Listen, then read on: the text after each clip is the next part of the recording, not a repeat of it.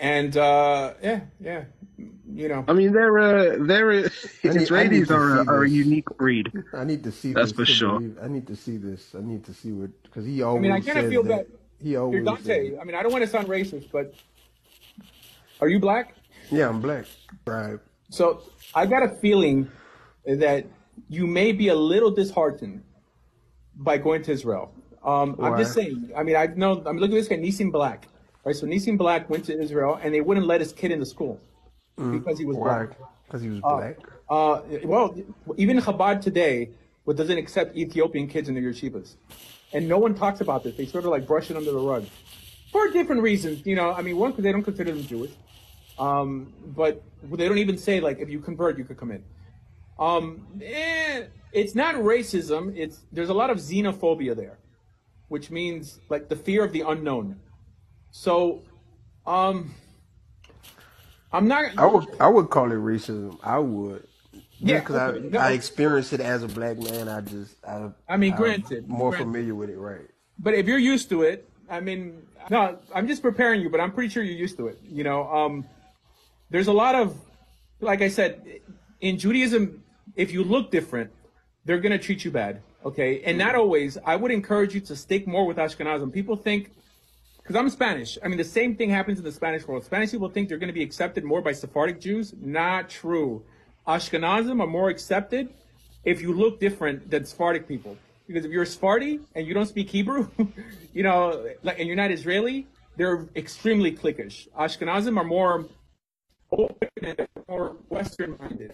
So they were accepted. There's a reason that Nissan Black is Ashkenazi and not Sephardi. Okay?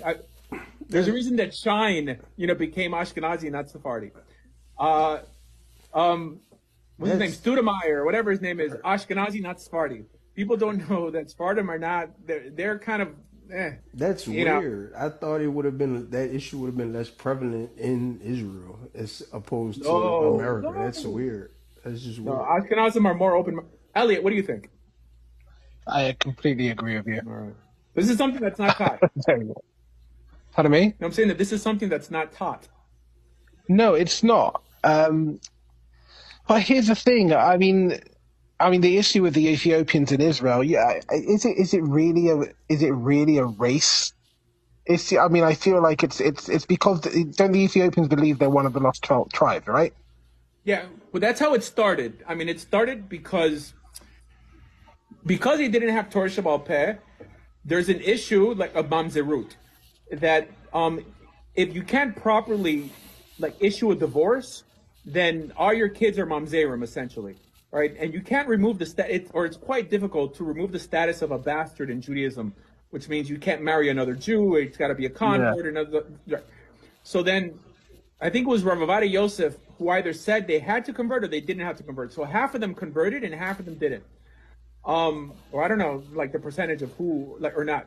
So because of that, now it's become racial, because everyone's saying like, oh, like they're goyim, and also because they make up the lower echelon in Israel in terms of finance. Like I spent some time in Kiryat Malachi, and they're like it's like an Ethiopian town, and yeah, it's no xenophobia.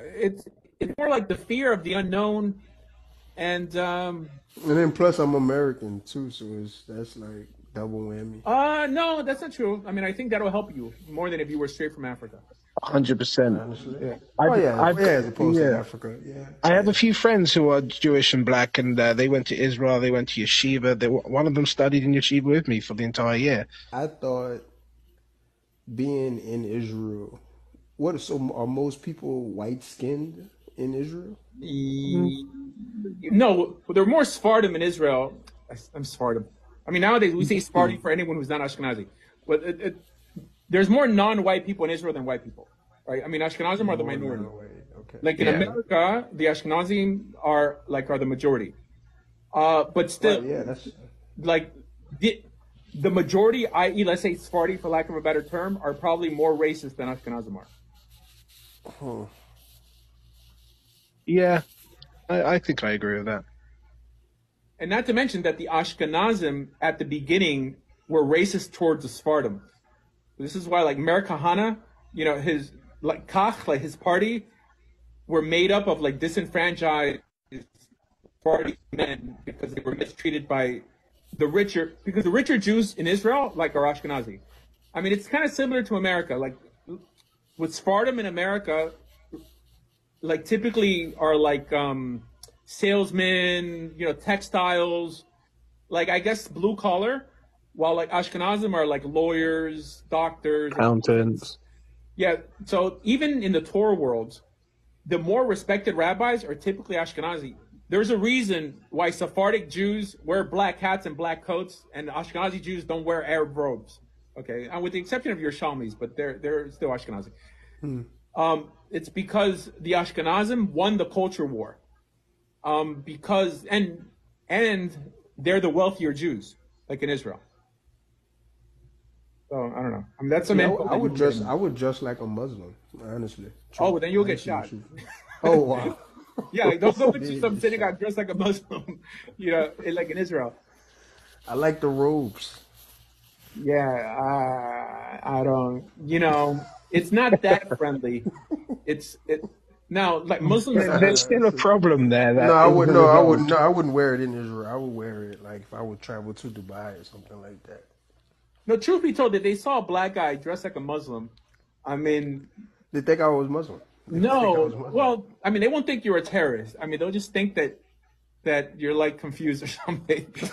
No, it's true. I'm just telling you. I've known like other black guys who sort of appropriate every mystical thing. Like they wear a fez with a rope, and I'm not talking about black Hebrews dressed like Thundercats.